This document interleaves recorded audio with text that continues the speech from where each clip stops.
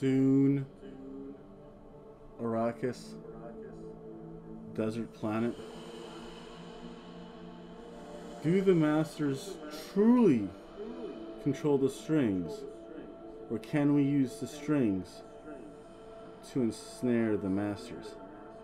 Yes, for I'm the one, again from the book Hunters of Dune. Yes, for I'm the one, and I'm the only. I am Hobo Tom. Let me take off these meager trappings and encase me. But yes, see here, that's enough of this good theme. Again, that's a little bit from the soundtrack of Dune. I think that was the original one though. So yeah, let me crank that volume back down. But folks, you know what? I just came from an amazing movie. I just saw Dune, finally. It came out in theaters. I said, you know what? I want the theater experience of Dune. I'll tell you what, it was a thoroughly amazing movie. I'm just going to rate it right now. Again, if you're familiar with my rating systems, it's a filet mignon movie. Mwah. I'm not going to give away the whole thing. I will address some criticisms.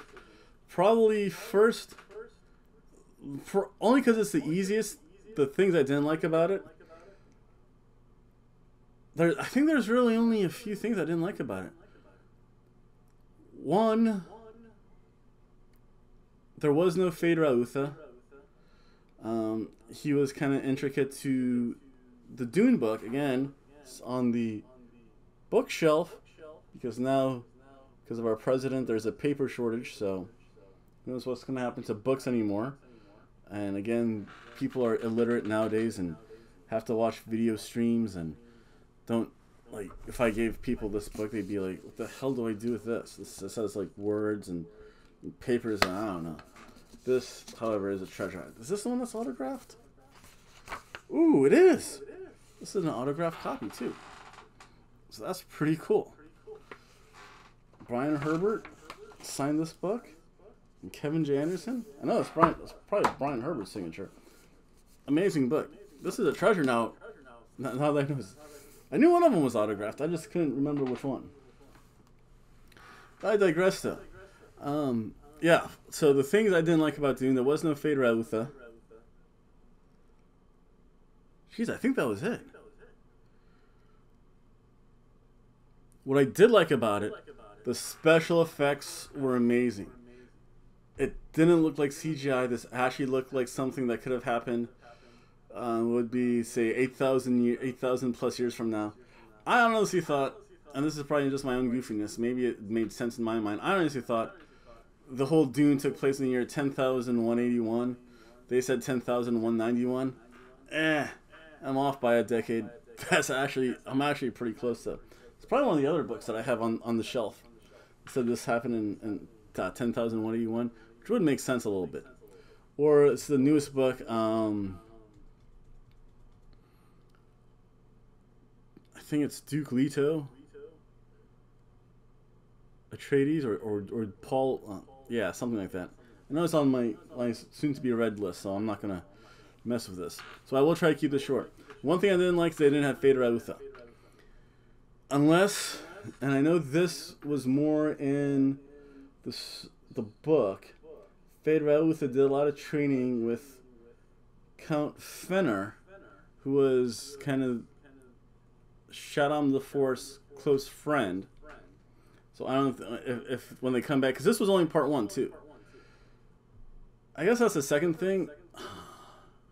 They could have done a truly epic movie, made it like 5 hours. I would have sat through the whole thing. Or even if they did like the old school thing where they had like a good 10-minute intermission between parts 1 and 2, so you can go out and as long as you had your movie ticket, you could go back in.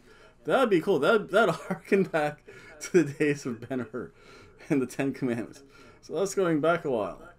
Jeez. I think they did do that in the theaters a long time ago for the epic movies with the the cast of thousands. I think they did that with Spartacus too. that's a whole other story. With Dune, they didn't have Fader Outha in there, because I was very curious to see who was going to play him. I think that was the only thing I didn't like. Wow. Things I did like. Again, CGI effects, spot on. Other thing that I truly appreciated, all the actors fit the role. That was amazing. To see the floating fat man, the Baron Vladimir. Oh, I know the other thing I didn't like.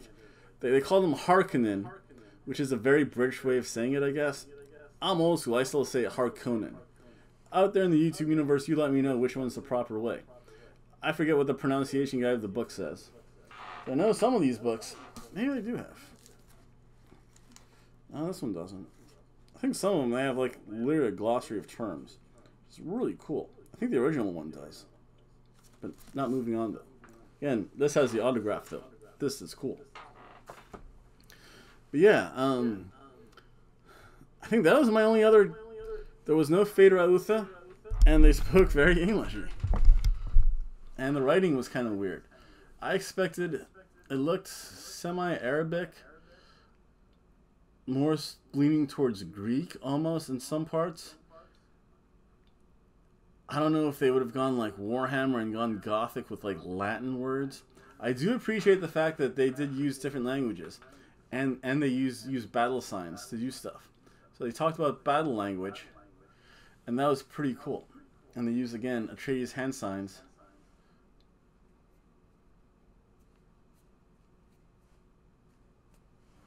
So, again, very precise. Again, they used the battle language of both the Atreides, like the Atreides spoke in their own battle language, Harkonnen spoke in their own battle language. The Sardaukar looked like badasses in this. They did have their masks on. That was really cool, but you could kind of see their face, so it wasn't the full-fledged hood from Dune, where it looked like they were in a hazmat suit, but it wasn't the cheesy outfit that they got during the sci-fi TV series. So the actors definitely fit the characters. I appreciate that. That looked really good. Duke Leto Atreides, he looked like he could have been Duke Leto Atreides. Paul Atreides looked like he could have been Paul Atreides. Lady Jessica, spot on, perfect. Batista looked like an absolute badass as the Beast Raban. Jason Momoa looked great as Duncan. Gurney Halleck was pretty good, although I still do miss my Patrick Stewart as Gurney Halleck. But still, he did the Gurney Halleck really good, kind of with the odd phrases every so often, just like Gurney Halleck in the book would do.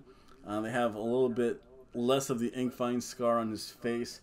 Patrick Gurney, they really did up more with the Inkvine scar. That's so minor. Again, the actors fit the role. Special effects were on point, perfect. The portrayal of the different peoples. Oh, and they showed the name of the planets. That was awesome. It said Caladan, home of House Atreides. So he knew where things were. Gidi Prime, home of House Harkonnen.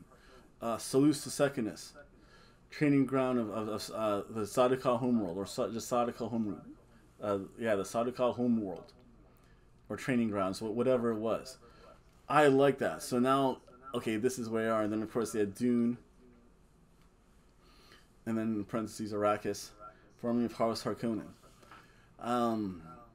It was, from my, and now, so I gave you the good, I gave you the bad, only two things. No Fader Outha, and they spoke with a funky English accent that made Harkonnen sound weird. Still Harkonnen, I think. I gave you the good, why I thought the characters fit it. Effects were spot on. Everything they needed to do to get someone vested into the film was there. My personal aspects of it now. I thought it was an amazing movie. I got nervous when I heard a coworker say, yeah, this movie was boring. It's not boring. That's the thing. There's just enough political... It wasn't boring for me, and I don't think it was boring for the people that actually saw Dune and have read the Dune books. There's just enough space between the action sequences where there's a little political intrigue, and or it sets something up. Case in point, probably the very beginning, they showed the Harkonnen treating the Zensumi Desert Warriors, the Fremen of Arrakis, very poorly. They had the attack. Again, so you have, very simply, Harkonnen versus the Fremen to begin with. Then you go to Duke Leto, where they say, yeah, Paul, time to wake up. Again, kind of daily life of the son of a Duke. Yeah, Paul was having his dream about Chani, which was good. I do like the fuzzy, blurry images, the kind of like jumbledness, because that's what I would... If you think about when you dream, yeah, you don't dream really in sequence. You're like, yeah, I remember like parts of a dream, but I don't remember the whole linear sequence of it. So that looked really good too. Dream sequence is spot on. They showed the plot. But then again, it's like, oh, why do I have to get changed into formal dress uniform? Again, something a teenage boy would say. It's like, why do I have to really... It's like, oh, it's like, son, get changed. It's like wake up, get changed. What do I wear? We have the envoys coming. They're like, oh, military dress? No, formal court wear. Formal court wear? The court wear looked great too. I do like the fact that they did kind of do a more stylized Art Deco eagle for the Atreides uniform. Again, but then they go through. The proclamation was read with representatives of the Landsraad there. So, yeah, people say, that's boring. We just want to see the action. The thing is, this leads up to the action, because then now you have House Atreides. You see them kind of packing up stuff. A good scene between Paul and his father. It's like, hey, listen, I'm just happy you're my son. Aw. The other feel-good kind of homie moment, I guess they're getting sleep pills, and Duke Leto says, Lady Jessica's in bed. It's like, I don't want to fall asleep like that.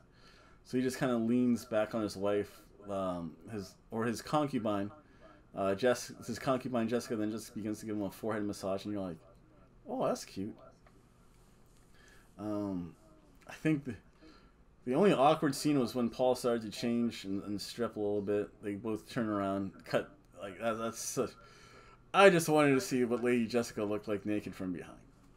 But that's me. I like things like... I like seeing naked women. But other than that... Yeah, that's just terrible too, by the way. So, again, it held... and now a little bit more in detail. So again, you had political intrigue and then some action. Longer political intrigue. Some more action. Got into the politics of it a little bit much. I don't think too much, though. As far as the movie itself, it stayed true a little bit to the books. And the other movies, there were just some, and I can't complain about it, because I'm sure someone said, yeah, it's like, Chani's up on the cliff saying, I won't allow you to hurt my friend. In the original movie, I won't allow you to harm my tribe. Minor line changes here and there. Again, Gurney Halleck's added lines is so much better. It stayed true more so to the series than the book. It deviated a lot from the book, but it still had the spirit of the book. The first Dune kind of gave you a little bit more, and then went through the book. Yeah, parts... It kind of chopped up the books into, like, the really boring political stuff. Got rid of that. And just had more of the action, and the sci-fi sequences were amazing. This sci-fi series, it kind of cheesified it a little bit. Stayed true word for word for the book. Again, really drawn out miniseries, though. This movie, even though it's going to be in 2 parts, it stayed true more so towards the series. Again, there's a whole series of books, as you can see on, I think is it this? It's probably this row. I think, yeah. So it's on this row, all the Dune series of books. But yeah, it stayed true, and it showed, I think the one scene that really stood out, Paul had one of his waking visions where he's standing on a Caladan transport with Chani, and Chani's eyes look huge because she sees the seas of Caladan. And Chani's never seen an ocean before. water is sacred, and you don't see much of it on Dune. So all of us, I know in one of the books, like she's like, I couldn't imagine there would be this much water anywhere. Kind of like the Star Wars line when Rey said, I couldn't imagine there would be this much green in all the galaxy. Like Chani when she said, people drown in water? The Fremen wish they could drown in water because it's that scarce on Arrakis. So they had that. They had the political intrigue. It's like, you're the judge of the change. You can do this. Oh, wait a... And then Paul said, wait a second. I'm Duke Paul Atreides. He had his signet written on. Duncan, Idaho, he pledged his loyalty as Duke, kissed the ring, put the ring against his forehead. You are my Duke. Again, Paul had that kind of realization. It's like, wow, Duncan and I were friends. He was like tapping me on the arm saying, I have no muscle. And all of a sudden, he's on his knees in front of me, like kissing my ring, saying, you are my Duke. Big moment there. And the facial emotions of Paul was great. Again, he got to the machinations, the political machinations of it. He said, you know what? I'm a Duke. I'm a son. The Emperor has no sons. He has no male heir, but he has a bunch of daughters. I go and marry Erlran, his eldest daughter, and all of a sudden I can change everything. And you saw visions of, a little bit later on in the book series, of the whole crusade, again, kind of against the Emperor, the whole jihad part. And that led up everything to, I think, Sandworms of Dune. That's kind of like the end of it, where they kind of terraform Wallach 9. Again, you had the Bene Gesserit look spot on. Lady Jessica spot on for a Bene Gesserit. Character work was great. Really held true to the book, and I'm probably rambling a lot now. But it really did do great homage to not so much just Dune, the middle book, but the entire series, though. Maybe it's not that one. Oh, it's not that one. It's up here. Yep, so you have Dune here in the middle. Whole prequel to Dune, which comprises of, like, House Crino, House Harkonnen, House Atreides, Boltarian Jihad, the Machine Crusade, Battle of Corran, Road to Dune, Dune, then you have Paul of Dune, the Winds of Dune, Sisterhood of Dune, Sandworms of Dune, Hunters of Dune. It goes back a little bit then in history with the Mentats and the Navigators of Dune. But it really did a good job of encompassing the entire series. Again, because there's the one vision where Paul had when again staring at the oceans of Caladan. The hell's an ocean? We're used to fighting for freaking drops of water. A movie started off great. Started off again, told you the Harkonnens ruled Dune. Give you a background of why Dune's important. The spice changed navigators. Humanity was scattered throughout the known galaxy, the whole Landsrod, the Padishah Emperor. Without the spice melange, yeah, space travel gets really wonky, and navigators can't do it without it. Again, it's kind of like, they didn't say it, but it was kind of like the pre-science of all that. Got into the whole backstory between House Harkonnen. There's my cat, the most littered cat ever. House Harkonnen, the feud between House Harkonnen and House Atreides. The Sardaukar look absolutely badass. They look great for a change. Fremen looked really good. They gave a good explanation of the stilt suits. Getting classic movie scenes. Liet Kynes goes to check the Duke's suit. Gurney Halleck literally puts a knife to her neck. Really good. Shad from Shadiversary did a really good job, I think, breaking down. It's like, wow, this movie made sense. Why they fight with shields and short swords. Again, they do use bullets and lasguns. But again, if you read the books, especially the early ones, you can't use lasguns against shields, because with that, you make a nuclear explosion. Nuclear explosions tend to be bad. And my screen froze, so this is going to be funky. They have, again, technology. They have suspensor fields. They have slow-moving bullets. You just can't fire a lasgun. You just can't fire a bullet, because, again, it explains shields only slow-moving things go through shields. Again, one part of the book is like, Oh, what's his face? Silgar says, that's just because, like, why is he toying with him? He could have killed him 10 slices ago. Mainly in the book, it's like, well, one says Paul's never killed anyone before. And Silgar's like, okay. And two, I think in the book it delves out, yeah, he's used to shield fighting, where you kind of go fast, fast, fast, fast, fast, and then you have to go fast, fast, fast, fast, fast, and then nice and slow for the killing blow. So it kind of explains a lot.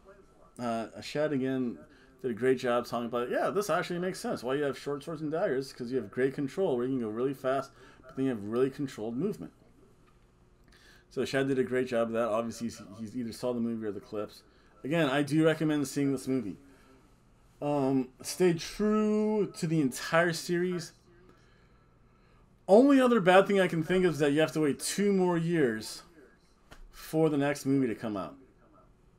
That's the only bad thing. And then I'm wondering who's going to be Fade Rauth. Personally, I'd like to see as actors, if they're going to show the Padishah Emperor Shaddam IV, that should be Max von Sydow. Such a minor thing, though. As long as the character fits the bill, I'm okay with that. So honestly, again, I highly recommend going out, pay the $10. I think I paid the 11. Pay the $10 to $12. See it in the theater. I say that because one, the critics like really poo-pooed it, and I have my own reasons. Two, I have my one coworker, 20 some odd years younger than me, said, yeah, this movie was boring. Yeah, because if you're raised based on like Marvel movies and action, action, action, action, action, oh wait, we need to tranquilo, and then we'll go back to action, action, action. Yeah, this movie's kind of boring. Listen, folks, Lincoln, that was a boring movie. That was showed way too much of the political machine. Dune showed just enough, and this makes me sound like get off my yard, but you know what? These damn millennials can't appreciate a good movie when they see one. It was just enough. Honestly, the only 2 times I looked at my watch was when the lights actually went out. I just wanted to see when the movie actually started, because I know I think the movie started at 4:30, 4:25. They had all the previews going, so I'm like, well, I wonder what time this movie starts. And then the only time is then literally like right before the credits, after this scene where Paul kills a Janice, and you see them start the long trek back to Siege Tabor or Tabor. I don't know what they call it. I don't know what pronunciation guide they're using. But they go back to the siege, and it's just the whole long procession line. And then it fades to black. You see the credits, and you're like, bravo, bravo, bravo. So the beginning made sense. The end made sense for part 1. Really good movie, though. I highly recommend everyone go out and see it. If you've ever read this series, you know Dune itself is very socio-politically based. So just get ready for that. And wow, I've probably talked too much about this. I don't think I talked this much about Star Wars. Star Wars movie. Rogue One, I think I did a review of. What was it, The Last Jedi? Probably one of those. Yeah, something like that. Go take a look at my history to find my last movie review. But again, I'd like to thank everyone for watching. Please like, share, comment, subscribe. Don't forget, read books, folks. Be literate. Literacy is good. Bye. See, I'll even read you another quote to close out. Let's see. We can learn much from those who came before us. The most valuable legacy our predecessors can leave us is the knowledge of how to avoid the same deadly mistakes. From the Reverend Mother Sheena, the Ithacan Log. Never truer words were said. Take care, everyone. Bye. Yeah, like, share, comment, and subscribe. Bye now.